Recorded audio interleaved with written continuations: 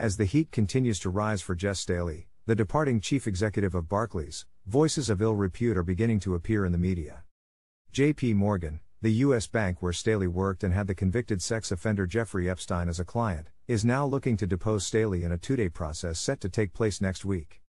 The bank claims Staley deliberately concealed critical information about the late financier and is calling for him to be held responsible for the penalties the U.S. bank may be forced to face in two separate lawsuits linked to Epstein's alleged sex trafficking of women and girls.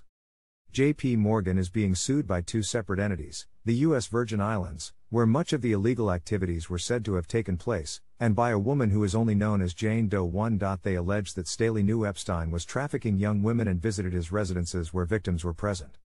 Additionally, they reference a series of emails exchanged between the two which includes suggestive photos of women in seductive poses, as well as references to women being referred to as Disney princesses.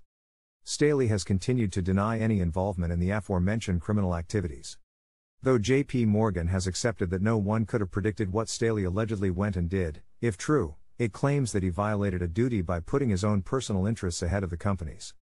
With the trial date for the U.S. Virgin Islands and Jane Doe cases against J.P. Morgan set for October later this year, it appears Staley has plenty of explaining to do in the coming weeks.